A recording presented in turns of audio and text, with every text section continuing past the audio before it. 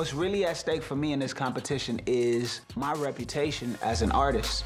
What's at stake for everybody in this competition is $250,000. Make some noise for D-Smoke! Welcome back to the show. I'm here with the newly crowned winner of Netflix's inaugural season of Rhythm and Flow, D-Smoke. Man, how are you? I'm doing amazing. You're doing pretty well? I've had an amazing day to start off. A pretty busy day. Yeah. I first have to ask you, just watching that clip, what was it like hearing T.I. say that you were the winner, and also Chance the Rapper and Cardi B both calling you a big superstar? Man, it was surreal, to be honest. You know, I felt like a winner going into the show. You know, Yeah. I got some good experiences that made me feel like a fulfilled guy prior to this, but to do something of this magnitude and come out on top with so many talented artists there, like that I have the utmost respect for, and still be the winner is like, it's amazing. There aren't words for it. When did you film the series? Because I know it was a while ago, so you've probably been sitting with this news, huh? The series wrapped on March 1st. Oh, wow. March 1st. So a long time. How did you keep this secret? It was a hard secret to keep, you know, but, you know, I just, you know, stayed close to the cuff, stayed creative, and we were working on music for this time, just in preparation. So it just gave us time to prepare, you know. Well, you come from a big musical family, right? If I remember, your mother is a piano instructor. Your brother is also involved in music and signed to Kendrick Lamar's label, right? Absolutely, absolutely. Top Dog Entertainment. Yeah, and you have also received an ASCAP award for co-writing Jaheim's song Never, which I absolutely love. So I have to ask, what made you decide to go into the reality competition route? You know what? I went into the reality competition route because it just presented an opportunity to put my music on a global platform. Yeah. I think it being on Netflix made it very appealing because I was like, okay, Netflix is everywhere, one. And with Netflix having such a strong background in doing documentaries, I felt like the show would separate itself from other reality shows where competition shows that kind of set one precedent, and this one is kind of, you know, it being on Netflix, it being uncensored, it made for a great opportunity to do what I do and be appreciated for it. So. Well, what's so cool about it is that nowadays artists are making it by promoting their music all over social media, and you, of course, have taken that for sure. Yeah. What do you feel like is kind of missing, though, in the hip-hop culture these days?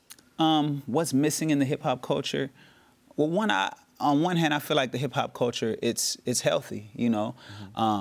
But just something that I would like to see a little more that I feel like I'm contributing is crossing over into tapping into different cultures. Right. You know, so I'm not a native Spanish speaker, but being able to tap into that is being met with a lot of positive response. Yeah. And it just shows that, you know, we're in a global, more of a global arena where people can appreciate that in music. So despite my background not being a native speaker, so that's something that I look forward to sharing in my music and with the public. A lot of people loved the rap battle element that was going on in the show, and I'm curious what you thought about that, because it really harkened back to a lot of the days on, you know, 106 in Park and a lot of the things that hip hop fans have come to love. Do you think that that's kind of missing? I wouldn't say the rap battle element is so much missing, because there's a strong rap battle following, you know, Smack and everything that he's doing. Like they're like devout rap battle fans, so that's fully intact. I think the show put it in its proper perspective in having it there as an element of hip hop, but also not leaving it there, because as a complete artist, you want to be able to tap into that battle energy, that aggressive hip hop energy, but still grow from that. And you know, show what you can do in the studio, show what your presence is in a music video and in a larger scale performance. So I feel like the battle rap is on this show, it's kept in perspective, you know. Yeah, what I loved about it is that it gave me a good perspective on artist development. Do you think that's something that hip-hop could use more of? Or music in general? Music can definitely grow. I think artist development will be good for the culture. Yeah. You know, you don't want to overshape an artist to where you have these cookie-cutter artists coming out. But in the same sense, you want to give people the opportunity to develop certain skills so that you have them into more of, you know, hone them into more of themselves as an artist. So I think that would be dope, and it set a precedent for that as well. That's something you haven't seen, you know. Yeah. I love your background too because you're a teacher, right? Yeah. And you know, you had all this success in music, but you never kind of pursued it full time. It felt like you were always staying with the students. Were your students? Well, I'm gonna correct you on that. Well, so I was pursuing it full time. I was just working double time. You were working double time, which we all need to do these days. Absolutely. If that's what you want to do, you got to do that. So I was teaching full time, and then for nearly as many hours as I was in the classroom, I was either in the studio or what teaching allowed me to do is like fund my own music videos and projects that I was doing independently. Wow. So whereas a lot of people kind of got to get out and just see who can, you know, sponsor them or fund their movement, I was funding a lot of my own independent movement, and which served as my advantage in the competition. When they said, all right, now you got to go and do a music video, that was something that I've done several times on my own dollar. So now that we got a budget, it's like, oh. Yeah, that's a little bit easier. Yeah. Well, it's great because somebody like Chance, who's on, you know, the judging panel there, has also found a lot of success independently as an artist. And I also appreciate that the prize doesn't come attached to any sort of a record deal. Strings attached, right. Right? So what are you going to do with the 25K? Well, 25K. 250K. I was about to say. I was hoping 25K would come to me. Nah, not quite, my man. No. What are you doing with the 250K? With the 250K, one of the first things we're going to do, we're going to give out a couple scholarships at my old high school. So my project that I'm going to come out with is called Inglewood High, which is both the high school that I went to and the high school that I taught at when I first graduated from UCLA. Yeah. So with that being the case, we want to go there and do something tangible for the students, primarily students who want to pursue language, a second language or a foreign language as their primary field of study. So that's something we want to do. And then I'm looking at doing some investments in Inglewood because it's a rapidly growing city. There's a lot of developments with the stadium being built there.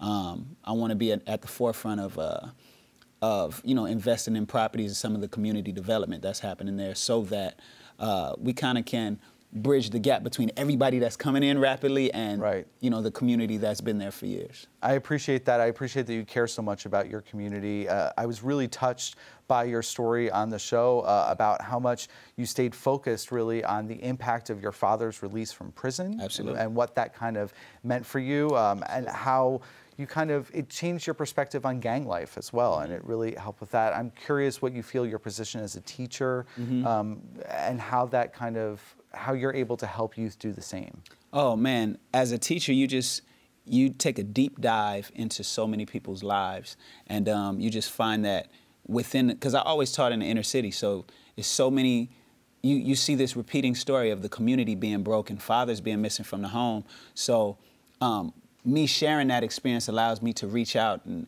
both identify with them, but also provide an alternative in like what it means to be, you know, what healthy manhood looks like. You know what I'm saying? For a lot of guys who, young kids who express that in some toxic ways. So that experience is very near and dear to my heart because it provides that duality at the same time. Like, had Pops been in the house the whole time, I probably wouldn't be rapping. I'd probably be singing and just doing classical piano. Right. But that element where, because before he came home, I talked about it on the show some, like, I was fighting a lot, I was in trouble, and, you know, I had just mad anger that I was dealing with, and I still have that, but being able to channel that into something positive, I think that's the duality of my artistry. Yeah. I am curious, have you heard from any of your previous students yet? Oh, a lot of them. So what have they been saying? What's their reaction? Oh man, the students, they're hitting me up. What I love is when they post videos of them watching the show, you know, taping me on the screen, and then they're in the background going nuts. They're like, Mr. Ferris, let's go, you know, and so I'm reposting that stuff. Like, man, shout out to all my students, because to the world right now, that's a story. Like, oh, he's a teacher, great story. But to my students, it's lived experience, you know. So they're like, man, it's overwhelming. So many people are sending me messages like, man, I'm in tears watching this, because they know that the energy that I try to put into my music, I brought that to the classroom every day. So, and it's real, you know, you can't script that. What about Cardi, Chance, T.I.? Have they reached out to you since the big win? And when are you guys collaborating? I want a big super song. Okay, so me and T.I. have had regular conversations since the show. Chance and I have had some key conversations where he was able to drop some knowledge and give me some advice. And Cardi, I'm still waiting to hear from Cardi. But right after the show, she's filming Fast and the Furious right now. Cardi B, you know, and right after the show, she definitely told me, like, Smoke, we're gonna connect, we're gonna work. That's awesome. You know, and she even said that in the first round, like, you could write for me, so I'm gonna hold her to that. Yeah, you better hold her to it. What about I believe Kendrick it. Lamar? Has he reached out with any advice or? Kendrick Lamar has not reached out. I've spoken to some people that work very close with him. Yeah. And it's all love. I had the opportunity to meet Kendrick. My brother, who signed at TDE, he brought me out on the Damn tour, you know, and because he was right after that going on his own tour. But, you know, we met, you know, and my thing is, if I consider myself among the same company, right, if I consider myself an artist of that caliber, whether the world knows it or not, I'm going to act accordingly. I'm not going to be like a fan, you know what I'm saying? So we just chilled. It was just a cool session. I wasn't asking for advice. You know, your experiences will give you all the knowledge you need to carry through because your movement is yours. They can tell you what they did, but that had everything to do with the circumstances that they were in. So I wasn't really asking them for advice. It was just to be there and let them know that I consider myself among the same company. And, you know, we could just chill, hit a workout, do whatever, you know, so. Cardi had said that she's glad that she didn't know anybody's stories because she would have really, it would have affected her. She was watching it back and talking about, some of them are so sad, I wish I wouldn't have voted them off. Right. So hopefully they keep that aspect, too, away from the judges. Oh, absolutely. And I think they were really intentional about doing that, like making sure that they're judging based on their performance, based on their stage presence and all of that, so. And I feel like just looking back at it, I'm overwhelmed. And shout out to the people that edited it. I'm overwhelmed at how what I believe was supposed to happen happened in the long run. So I'm really proud of you. It's hard to go into a competition like that, see your way through it. I think you did excellent work throughout the whole thing. Thank you. Thank you. Now every fan wants to know, and me included, when we're going to start hearing some of this new music. Got you. Well, the Inglewood High is out now. So all right. Inglewood High is out now. It was released on October 24th. So go ahead and pick that up. And we got something else coming at the top of the year. So. Okay, top of the year. That's so that's I'll have soon. 2 projects out. Yeah, I have 2 projects out before February. So. Thank you. Any features in the meantime? Yeah, there are some features, but the features are primarily by my family on these projects. So, okay. My cousin Tiffany Goucher, my brother Sir, my brother Davion, a friend of mine named Shalia Nicole, and then a young homie from LA who's an incredible rapper named Tommy Sketch. So right now I'm keeping it close to the cuff.